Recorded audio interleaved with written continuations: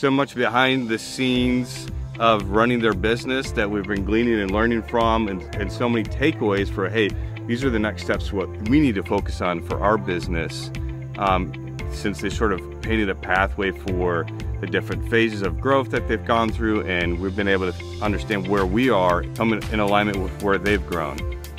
So there's a number of things that stood out to us that really like highlighting the experience.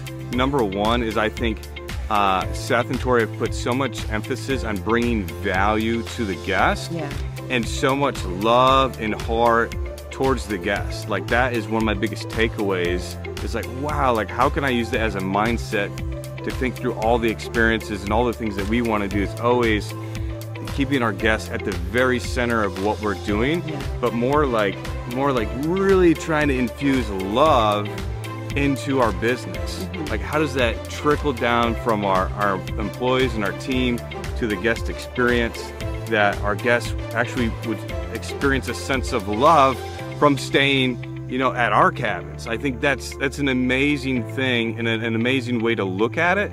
Having that mindset, I think, is huge and really transformational for us.